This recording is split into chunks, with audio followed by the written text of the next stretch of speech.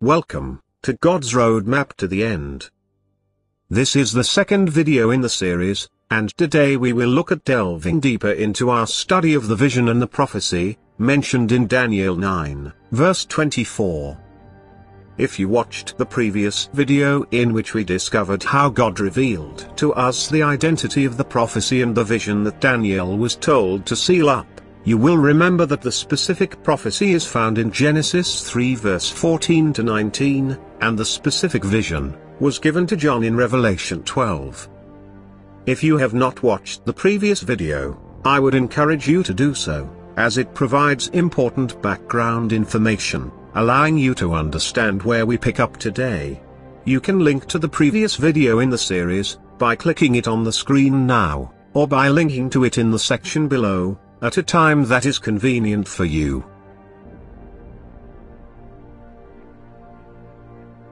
In today's video, we will take a closer look at how the sign of Revelation 12 fits into the events described in Revelation, and how we can discover what God is showing us by applying the patterns found in His Word.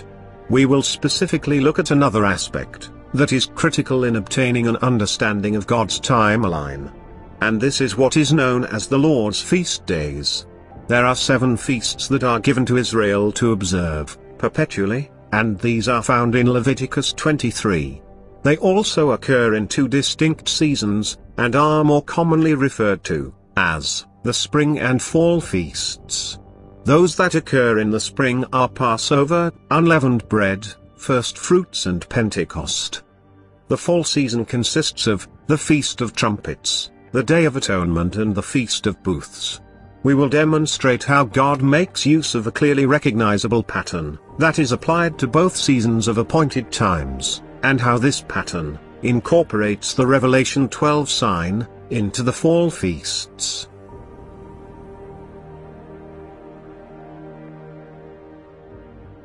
After seeing how the vision given to John in Revelation 12 is marked with a physical celestial representation, and how it is linked to the prophecy given in Genesis 3, verse 16, I wondered if God would also mark the prophecy that was given to man in the Garden of Eden with a similar celestial marker. This, in my opinion, would confirm and provide physical proof for the fact that we are indeed looking at the correct prophecy and vision that Daniel was told to seal up. The celestial representation and progression of stars and planets that are associated with the Revelation 12 sign are very complex and unique, and require a number of events in the heavens to succeed each other perfectly in order to arrive at the result as described in Revelation 12.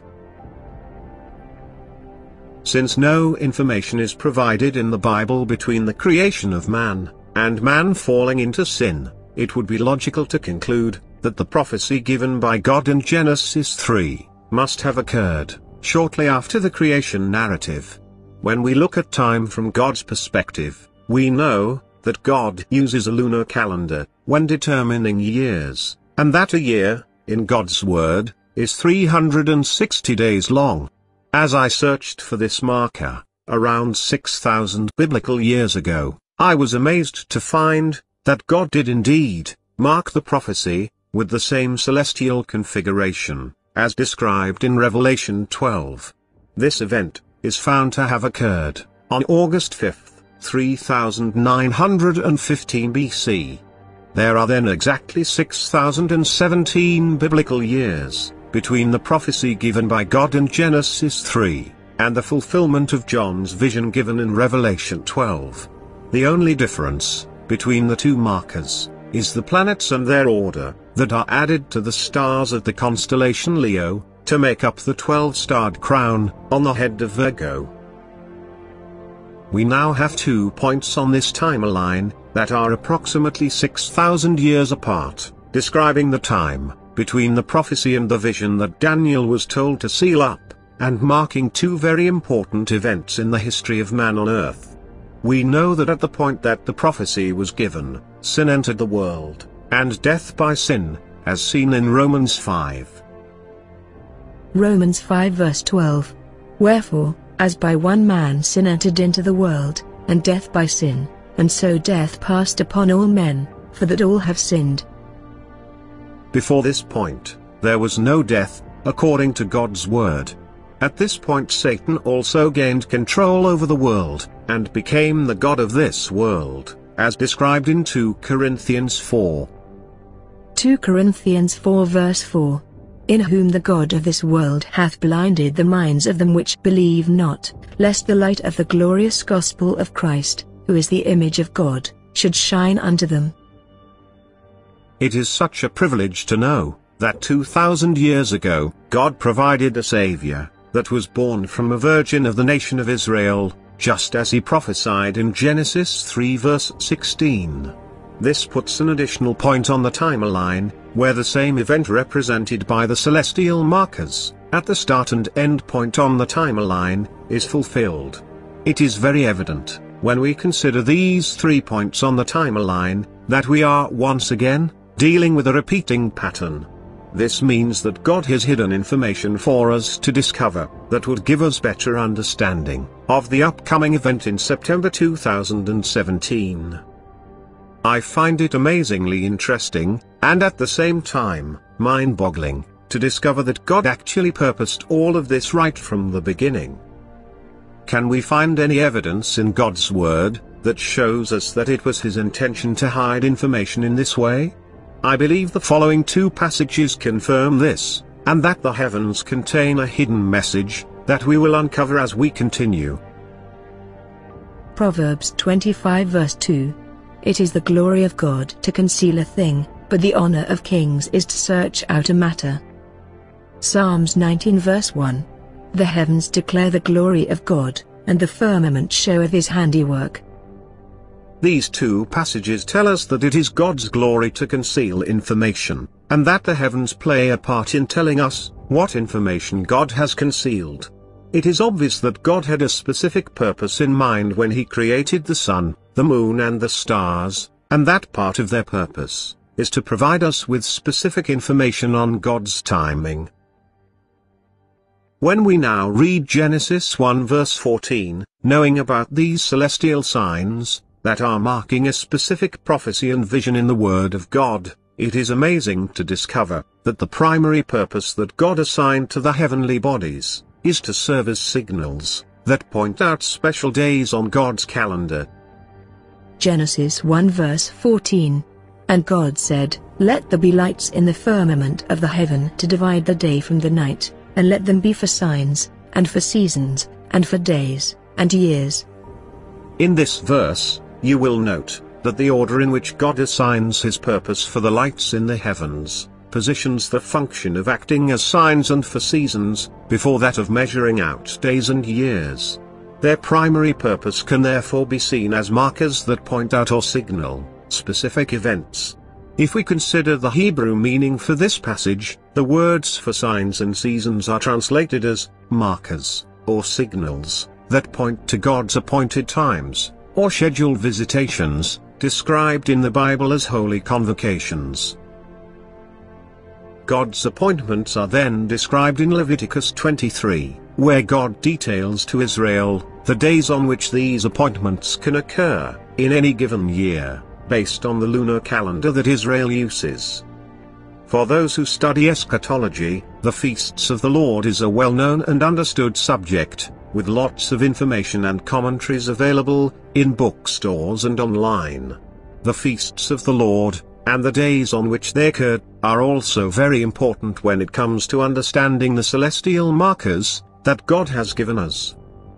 Next, we will discover how God uses the celestial bodies in a very obvious pattern to mark the feasts of the Lord during the 2 seasons that they occur in, and how this illuminates our understanding of the events around the timing of Yeshua's crucifixion and John's vision in Revelation 12. When we study the events around the crucifixion of Israel's Messiah, around 2,000 years ago, those who study eschatology know that the first 4 feasts, also known as the spring feasts, were fulfilled by him on the exact days that were prescribed in Leviticus 23. He was the seed of the woman that was born from God's chosen nation through a virgin birth. He took away the sins of the world. in a time when Israel was looking for a savior, who would free them from Roman oppression. Yeshua's presentation of himself to the nation of Israel, on the back of a foal of a donkey, did not match Israel's specific desire in this regard, and as such, they rejected him as their Messiah. Yeshua was God's perfect Passover lamb, whose blood would be shed once and for all, for the remission of all sin on the day of Passover, and to bring in everlasting righteousness, as prophesied in Daniel 9:24. Yeshua was the unleavened bread, the only person ever to live on this earth without any sin in his life. He presented himself to God, as the first fruits of the harvest of souls that would be resurrected, and have their access to God restored, on the day that Yeshua rose from the dead. 50 days later, the Holy Spirit was poured out on another appointed day, the day of Pentecost, the beginning of the period of God's church on earth, and issuing in the beginning of the time of the Gentiles. Not only do we have the events that occurred around Yeshua's crucifixion, match the dates of God's appointed feasts, but there are several prophecies in the Old Testament that pointed to the arrival of Israel's Messiah. This information was entrusted to Israel, so that they would be in a position to recognize their Messiah when he arrived. Let us look at some of these, that pointed specifically to aspects that Israel should have been able to recognize. Firstly, Gabriel gave Daniel a specific time frame for Israel to be in a position to know the exact date on which they should expect their Messiah. This timing is given in Daniel 9:25, and is linked to another prophecy, given in Zechariah 9, where a more detailed description of Israel's Messiah's introduction to the nation is given. Daniel 9 verse 25. Know therefore and understand, that from the going forth of the commandment to restore and to build Jerusalem unto the Messiah the Prince shall be 7 weeks, and 62 weeks, the street shall be built again, and the wall, even in troublous times. 69 weeks of years, or 483 years after the decree was given to rebuild Jerusalem, by Artaxerxes, Jesus rode into Jerusalem on a donkey. In Zechariah 9, we find a description of how Israel's Messiah would present himself to his chosen nation. Zechariah 9, verse 9. Rejoice greatly, O daughter of Zion, shout, O daughter of Jerusalem. Behold, thy king cometh unto thee. He is just, and having salvation, lowly, and riding upon an ass, and upon a colt, the foal of an ass. When we look at the events describing Yeshua's entry into Jerusalem, on the back of a foal of a donkey, we start to deal with the specific timing as given in Daniel 9 and in Zechariah 9. These events are described in Luke 19, and specifically relate to the start of the feast days of the spring season. The spring feasts of the Lord started off by selecting a lamb that would be offered and inspecting it for a period of 4 days, ensuring that it was without blemish, before it was sacrificed. On the day of Passover, Jesus was inspected by various leaders, from Israel and Gentile nations, and was declared to be without any fault or blemish. These events and their timing were accurately predicted by the Daniel and Zechariah prophecies. There are several other prophecies that also point to these events, but in the interest of time, we will just focus on the accuracy of the timing and the methodology with which Israel's Messiah was presented to his chosen nation.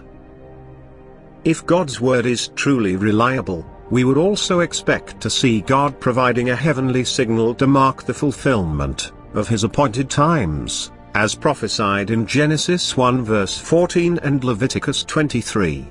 So, can we find any evidence for such a celestial signal? How exactly did God mark these appointed times that were fulfilled by Israel's Messiah? It is truly amazing to discover that God did indeed mark the spring season of feast days with a very unusual celestial event. This amazing event is usually overlooked, partly because it does not fit in with our understanding of the solar system, but also because what is described is highly unusual and often interpreted as something symbolic only. As a result, this event, as described in God's Word, is usually not given the attention that it deserves. When we look at TorahCalendar.com, a website that is focused on the restoration of the creation calendar, we see that on the eve of Yeshua's crucifixion, there was a lunar eclipse. This in itself would not be something out of the ordinary, except for the fact that it was followed by a massive 3-hour-long solar eclipse that occurred in the same 24-hour period. This unusual event is recorded in the Gospels, and this is Luke's account of the event. Luke 23, verse 44. And it was about the 6th hour, and there was a darkness over all the earth until the 9th hour. And the sun was darkened, and the veil of the temple was rent in the midst. To be fair to those who do not believe that the Bible is God's word, that it contains God's ultimate truth, and that it accurately predicts the future, this event was also referenced in the writings of at least 4 secular historians of the same time period during which these events occurred. They are Thallus, Phlegon, Origen, and Africanus. All of them were respected by their peers, and there is no evidence that would suggest that what they wrote were in any way manufactured lies. This is what the Greek historian Phlegon wrote. In the 4th year of the 202nd Olympiad, there was the greatest eclipse of the sun, and that it became night in the 6th hour of the day, so that stars even appeared in the heavens. There was a great earthquake in Bithynia, and many things were overturned in Nicaea. Many people brush this event off as impossible, or requiring a symbolic interpretation to understand, as the moon is full at the time when Passover is celebrated. The fact that this solar eclipse lasted for 3 hours, and that it was recorded by at least 4 secular historians, tells us that it was indeed not the moon that caused this eclipse. This darkness that came over the earth was more likely caused by some other celestial entity. The maximum duration for a full solar eclipse, caused by the moon, can never exceed 7 minutes and 29 seconds. To have a 3-hour eclipse of the sun would require a celestial body of substantial size to move between the earth and the sun. Why did nobody see a large object in the skies during Yeshua's crucifixion? And can we find any evidence for the existence of a celestial object that is not commonly known to humanity? If you believe that the elusive object known as Nibiru, Planet X, or Nemesis, is just a subject for conspiracy theorists, then please consider the following. We know from secular media that NASA discovered a foreign celestial object, or planetary system, with particular attributes, in 1983. This was reported in the Washington Post in this news article. The article describes the discovery of a planet or planetary system that could possibly be part of our solar system. It was discovered by a telescope on the United States infrared astronomical satellite. It is described as extremely cold, and those who discovered it could not tell what exactly it was, as it was apparently shrouded in a dense cloud of dust. Another aspect that is mentioned, that probably also resulted from the dust shroud, is that this entity reflects no light, and cannot be viewed with any optical telescopes. It describes the object as a possible gas giant, that could be as large as Jupiter. In 1983, it was estimated to be about 50 billion miles away from Earth.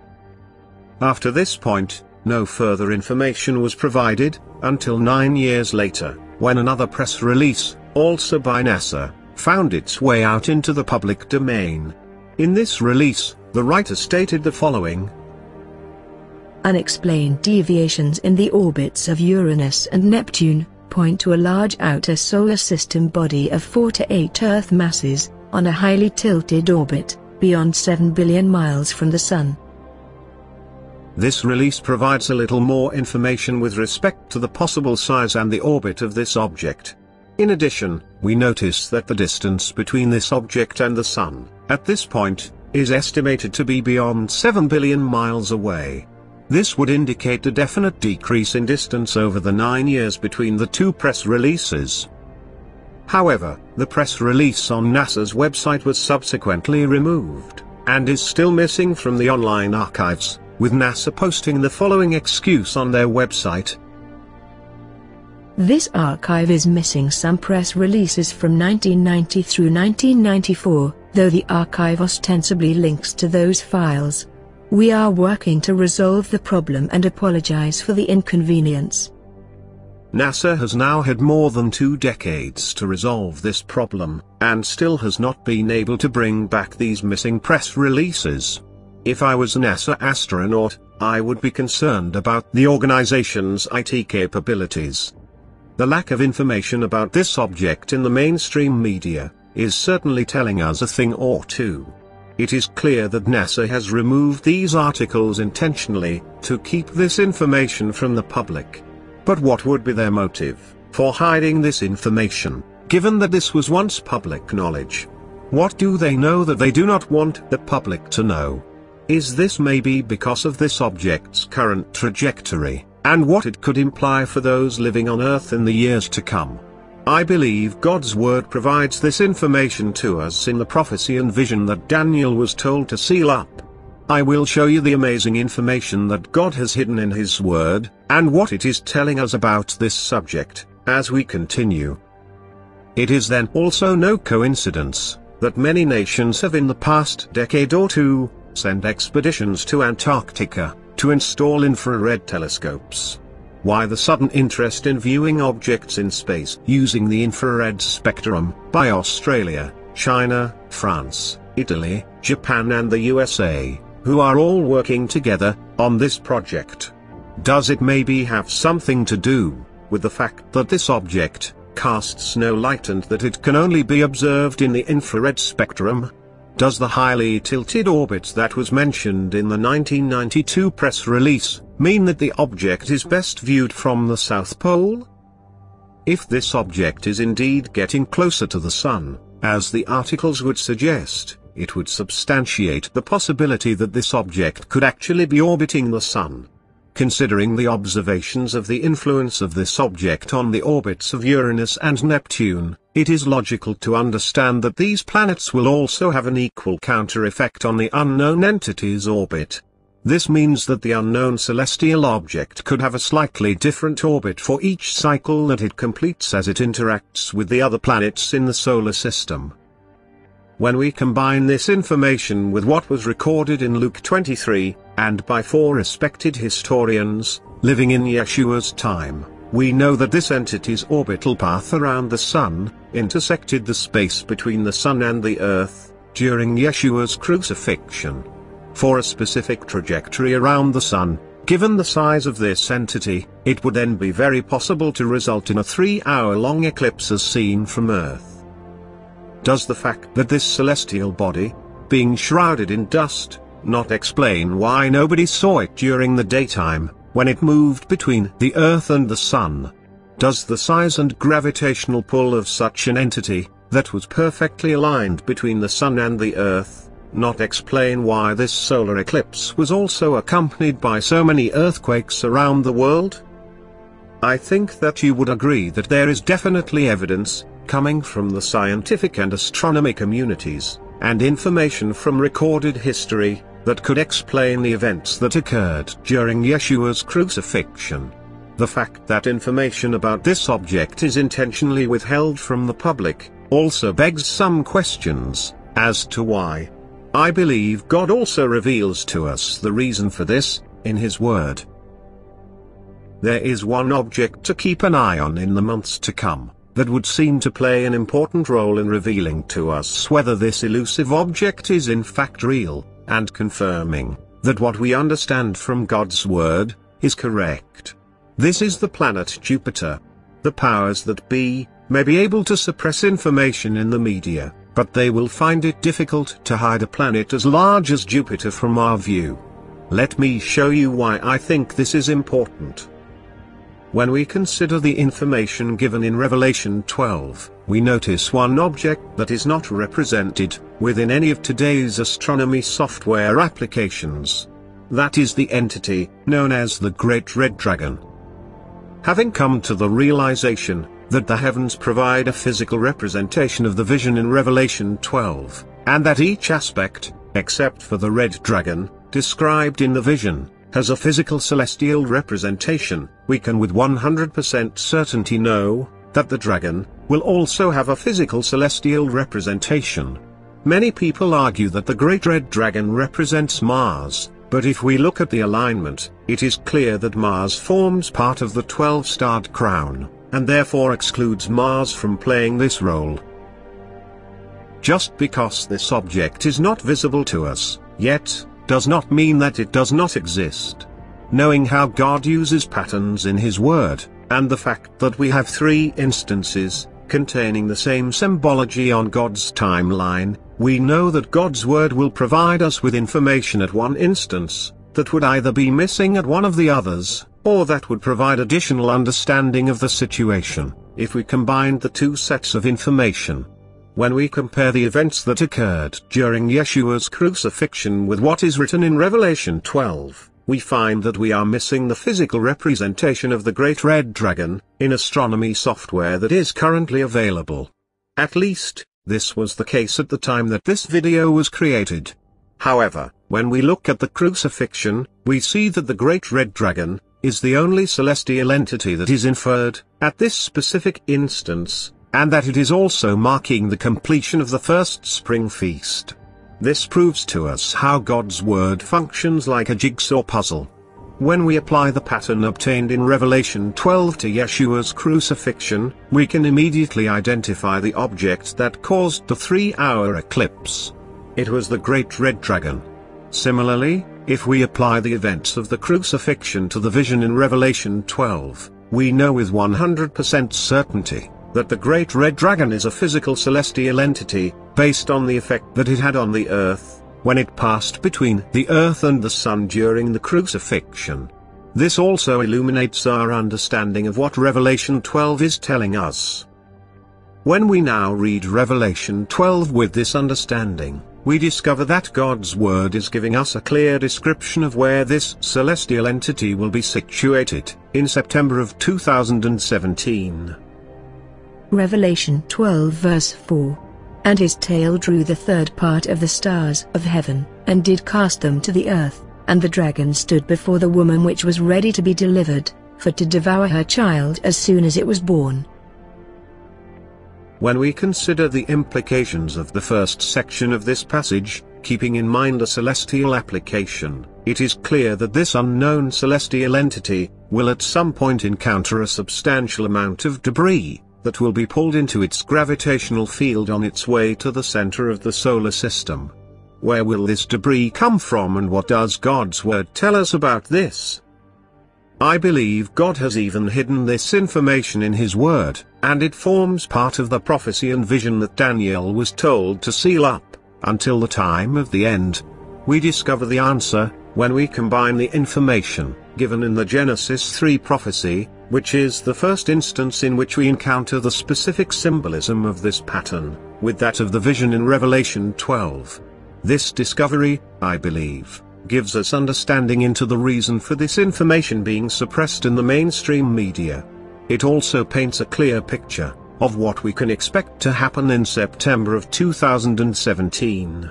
I am of the opinion that the prophecy and the vision's description of what will occur in the heavens will also have a profound influence in bringing about the events that are described in the book of Revelation. I believe that the information that Daniel was told to seal up until the time of the end is fundamental in understanding how God is going to bring about some of the judgments that will be poured out upon the earth. This is what we read in Genesis 3. Genesis 3 verse 15. And I will put enmity between thee and the woman, and between thy seed and her seed, it shall bruise thy head, and thou shalt bruise his heel. Knowing now that the information given in this passage also has a celestial application, I think you will agree with me that it is crystal clear to see what God is telling us here. This passage describes a collision between Jupiter and the great red dragon, or between Jupiter and one of the objects that forms part of this system. The way in which the interaction between the two seeds are described in Genesis perfectly fits the description of a collision between two celestial objects. If a foreign celestial body, on its way to the center of the solar system, collides with Jupiter from behind and from below, it would match the description given in Genesis 3:15. Jupiter's heel would be bruised while the head of the other celestial entity would be bruised. As I was searching for some images of Jupiter to use in the animation of this video, God revealed to me something amazing that was totally unexpected. You will remember that in July of 1994, the comet Shoemaker-Levy 9 collided with Jupiter. What is really interesting about this event is the fact that the comet broke up into 21 fragments, 2 years before it collided with the planet. The second aspect that is very interesting is the position at which the fragments collided with the planet. If you look at an image of Jupiter that shows this, you will see that the comet basically drew a dotted line on the bottom section of the planet, where the heel of the planet would be, not to mention the name, Shoemaker, that is associated with this comet. It would seem to indicate that God drew a dotted line to mark out the area that will be removed from Jupiter in the upcoming encounter of September 2017. When these thoughts entered my mind, I thought that this may be a little far-fetched, and when I was processing this information, I asked the Lord whether this insight was true and really from Him, or if this was just my imagination. As I was busy asking Him this question, He showed me the following verse. Revelation 22 verse 6. And he said unto me, These sayings are faithful and true, and the Lord God of the holy prophets sent his angel to show unto his servants the things which must shortly be done. How overwhelming will such evidence be to those who mock and doubt our God and His Word, who is truly the Creator of the universe and in full control of what happens in the heavens around us. How silly it is to believe that the universe came about from nothing, that suddenly exploded. Here is proof, in the form of a prediction, that those who are avid supporters of the evolution theory can monitor, to see whether what God has said in His Word is true or not. He has told you that He is the Creator, and has shown you what He will be doing, before it happens. He has hidden this information in His Word, shortly after creating the sun, moon and stars on the fourth day, exactly in the manner that He said He did. I have always wondered how the destruction that is written about in Revelation would come about. What would trigger the devastation that would be coming upon the earth as described in the book of Revelation? We have never seen anything that remotely matches the events that are described in this book. What natural phenomena would be responsible for suddenly raining down several large asteroids onto the Earth over a short period of time, as described in the book of Revelation? What would be responsible for speeding up the rotation of the Earth so that a day will no longer be 24 hours long, but only 16 hours? We see this shortening of days prophesied in a number of passages. Revelation 8 verse 12. And the fourth angel sounded, and the third part of the sun was smitten, and the third part of the moon, and the third part of the stars, so as the third part of them was darkened, and the day shone not for a third part of it, and the night likewise. Mark 13 verse 20. And except that the Lord had shortened those days, no flesh should be saved. But for the elect's sake, whom He hath chosen, He hath shortened the days. Proverbs 10 verse 27. The fear of the Lord prolongeth days, but the years of the wicked shall be shortened. It would seem that the bruising of the two seeds, that are represented by two planetary objects, partially colliding, would be the single most probable, initiating factor, that would lead into the events described in Revelation. This kind of encounter provides overwhelming support for the resulting destruction that is described in the book of Revelation, especially during the final half of the tribulation period. The amount of debris that would result from a collision between two planetary bodies, as large as Jupiter, would form a devastating tale of destruction behind the incoming system, on its way to the center of the solar system. Imagine the amount of debris that would be generated if the section below the dotted line on Jupiter was to be removed in a collision. Add to this the debris removed from the incoming object, and all of this mixed into a tale of destruction that will be drawn behind the great red dragon on its way to the center of the solar system. A few years later, this tail of destruction will start to cross the orbits of all the inner planets, including Earth's, and will shake the powers of heaven with great signs in the heavens, just as it is written in God's word. Luke 21 verse 11. And great earthquakes shall be in divers places, and famines, and pestilences, and fearful sights and great signs shall there be from heaven. Luke 21 verse 26. Men's hearts failing them for fear, and for looking after those things which are coming on the earth, for the powers of heaven shall be shaken. Isaiah 2 verse 19.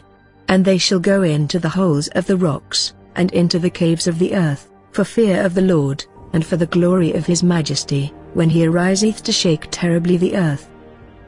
Such an encounter between Jupiter and the great red dragon explains why those with the technology to study the cosmos have been preparing deep underground bases, believing that they would find safety deep inside the crust of the earth. The only way one will be able to survive this is to be under God's supernatural protection, which is specifically promised to those of Israel who would heed God's warning and instructions during this period of time. The other option is not being on earth when all of this will happen, by becoming part of God's family before he removes his church from earth. For the next encounter with the great red dragon, it will be a totally different scenario compared to the time of Yeshua's crucifixion. A partial collision between Jupiter and a foreign planet that are approaching the inner part of the solar system could very well account for the events that are described in the trumpet judgments in the 8th chapter of Revelation. This is what we read. Revelation 8 verse 7 to 12. The first angel sounded, and there followed hail and fire mingled with blood, and they were cast upon the earth, and the third part of trees was burnt up, and all green grass was burnt up. And the second angel sounded, and as it were a great mountain burning with fire was cast into the sea, and the third part of the sea became blood, and the third part of the creatures which were in the sea, and had life, died, and the third part of the ships were destroyed. And the third angel sounded, and there fell a great star from heaven, burning as it were a lamp, and it fell upon the third part of the rivers, and upon the fountains of waters, and the name of the star is called Wormwood, and the third part of the waters became wormwood, and many men died of the waters, because they were made bitter. And the fourth angel sounded, and the third part of the sun was smitten, and the third part of the moon, and the third part of the stars, so as the third part of them was darkened, and the day shone not for a third part of it, and the night likewise. Given Jupiter's distance from the Earth, and the speed at which it travels around the Sun, it would take an object that travels in a straight line from Jupiter to the center of the solar system approximately 2 to 4 years to reach the Sun, if it traveled at a speed similar to that of Jupiter. This matches the description that we see in Revelation, that places the massive destruction that will occur on the Earth around the middle of the tribulation period, or around 3.5 years after the start of this time period. As this foreign object does not reflect light, it may be difficult to observe until the debris starts interacting with other planets and finally crosses Earth's path. However, keeping an eye on Jupiter during September of 2017, and in the years following, should clearly reveal evidence of this collision, and this will also confirm God's word, and the fact that the final 7 years on Earth is about to commence. If a collision with Jupiter is evident, those who remain on Earth after September of 2017 can with 100% certainty expect to encounter the destructive tail of debris from this collision. God's word is true, and what he has written will be done. It would also seem that God has given the world a 1-year warning in allowing us to discover this information now, and show to us that belong to him, how he is able to keep his word that was spoken more than 6,000 years ago. It will also serve as evidence to those who mock him and who rejects his word, that he is the living God, who loves every person on earth that he created, and to save those who accept his gift of salvation from the coming destruction. One passage that clearly addresses this is Jesus' description of the approaching end times in Luke 21. This is what Jesus said. Luke 21 verse 25 to 28. And there shall be signs in the sun, and in the moon, and in the stars, and upon the earth distress of nations, with perplexity, the sea and the waves roaring, men's hearts failing them for fear, and for looking after those things which are coming on the earth, for the powers of heaven shall be shaken. And then shall they see the Son of Man coming in a cloud with power and great glory. And when these things begin to come to pass, then look up, and lift up your heads, for your redemption draweth nigh. It is amazing when we realize what Jesus is showing us, in the last sentence. God has allowed those who watch for his return, to witness the initiation of these events, before our escape from earth. What an exciting prospect to look forward to, for those who are born again of God's Spirit and eagerly awaiting our gathering unto him. This may be a very shocking and controversial discovery, but I believe God is revealing this information to us now, as evidence, to show us that he is real, that he is in control of the universe and that he is more than capable of declaring the end, right from the beginning. He also keeps his promises and shows those who belong to him what he plans to do, before it happens. Amos 3 verse 7. Surely the Lord God will do nothing, but he revealeth his secret unto his servants the prophets. Isaiah 46 verse 9. Remember the former things of old, for I am God, and there is none else, I am God, and there is none like me, declaring the end from the beginning, and from ancient times the things that are not yet done, saying, My counsel shall stand, and I will do all my pleasure. Revelation 22 verse 6. And he said unto me, These sayings are faithful and true, and the Lord God of the holy prophets sent his angel to show unto his servants the things which must shortly be done. If you have not done so already, there is still time to accept God's free gift of salvation, that this awesome creator of our universe has provided, to everybody who would accept. Please give your life to him today, and become part of his body on earth in the few months that remain, before our time here runs out. I have provided you with an example of how this would be done. You can pray this prayer and ask God to save you today, and to make you part of his family, who will be joining him, before the destruction of the earth occurs. In the next video, we will focus on the implications of this sign for those who are alive, at the time that it occurs, and what to expect in the time leading up to this event. We will also look at some other patterns that will reveal to us whether the rapture is a real event or not.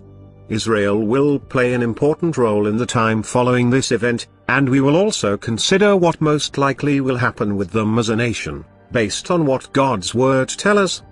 Thank you for watching the second video in the series of God's Roadmap to the End. If you are interested in more information about this, and if you do not want to wait until the next video is made available, please download a free copy of God's Roadmap to the End, ebook, which is linked in the section below.